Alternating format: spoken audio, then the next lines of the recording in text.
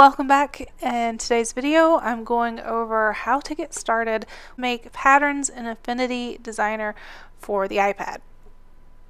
Now the app has only been out for a few days, and I must say, so far my impression is this is by far the best vector app for the iPad. And it's also extremely similar to the desktop version, so it's easy to go between the two apps. So once you open up the app, this is what you'll see. And just as a side note, if you're anything like me, it may drive you a little crazy to see the tutorials and samples at the bottom. So if you click the little gear up at the top, you will see an option to show tutorials and samples. If you just turn that off, click done, it disappears. So to start a new pattern, you can click the circle with the plus sign and new document. I'm going to switch mine to pixels and then to CMYK, and then change the size. I will do 2000 by 2000 just because it's really easy to remember, and then change the DPI to 300 and click OK. And another thing I changed in my settings, I like to rotate canvas sometimes, especially if it's something I'm drawing. Once again, it's in that settings in the beginning. If you come over to the left side, click the rectangle tool, and I'm just going to make a rectangle and change this color to a light blue. So that is the background. When you're making a pattern, if you want to lock that background just so you don't accidentally select it, if you go over to the right side, what looks like a square with several things below it, it's your layers panel. And you can come over here so you can see it in your layers panel.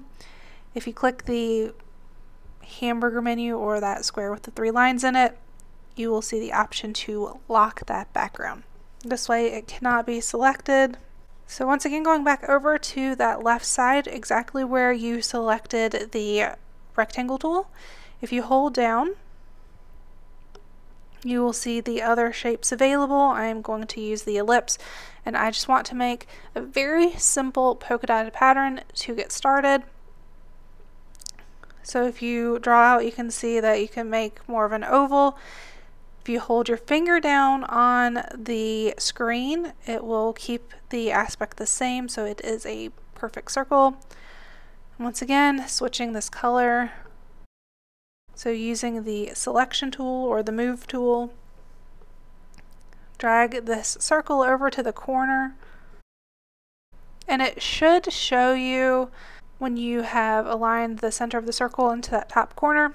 If that's not working, if you go up to the top left, it looks like the paper with the dots in it, make sure to select snapping, enable snapping, click done, and as you can see, the center is now lined up in that top corner. To easily duplicate an Affinity Designer with this circle selected, I'm just going to hold 2 fingers down on my screen. With your other hand or with your Apple Pencil, hold down on your ellipse and drag down. Once again, make sure it's lining up in the center and let go. And this one moved a little bit, but you can fix it. I'm actually going to select both of these ellipses, and you can do that by going into your layers panel. You can see the one is selected. If you want to select the other one, just swipe from left to right, and now both of them are selected. Holding down 2 fingers on the screen and dragging those across.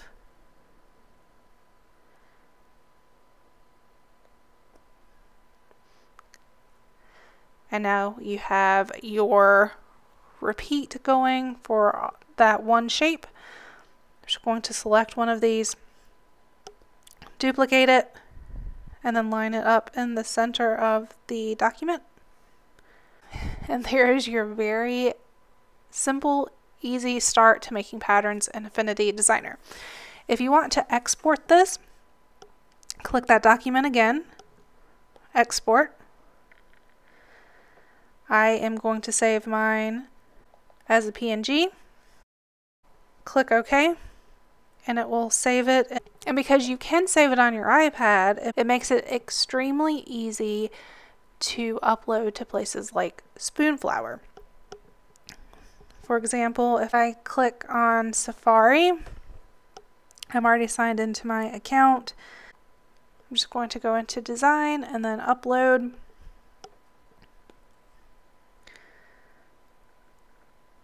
Click Browse, and your pattern will appear, and then Upload. And as you can see, you have a repeating pattern. Perfect for Spoonflower. And you can obviously go through and put in all of the details for your pattern. So that is probably my favorite thing about having Affinity Designer on the iPad. It's really easy to create your pattern and then upload it to any website that you want to sell your pattern on. If there's anything at all you would like to learn on Affinity Designer for the iPad, please let me know and I will be happy to create a video.